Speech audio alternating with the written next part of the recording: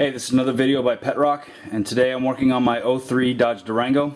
It's a 4x4, and the bump stops right here have started to disintegrate. You can see it's starting to come apart right here.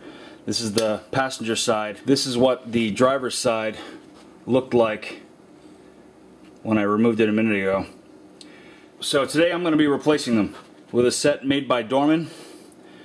Don't know if you can see that on camera. 905-204. So that's what it should look like, or if I put it upside down.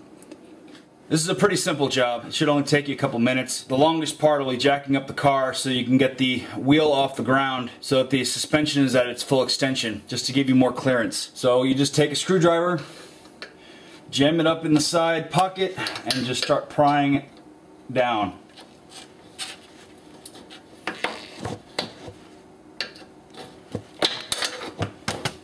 The bump stop is held in by these little pins right here and here, so it's just a press fit. There's no screws involved, nothing at all. It's actually quite simple. Install is just as simple, although it's made a little bit easier if you add a little bit of silicone lube.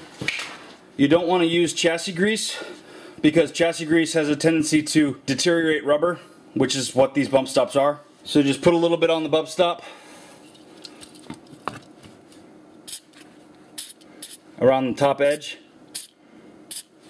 Doesn't hurt to squirt a little bit up into the pocket or cup, whatever you want to call it, and press it into place.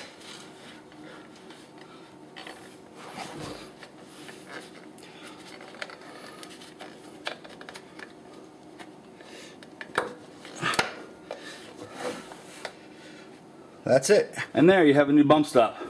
So I hope this video helped you out. If you have any comments, questions, or concerns, please leave them in the comment section below. If you like this video and it helped you out, please click the like button. If you want to see more videos like this one, subscribe.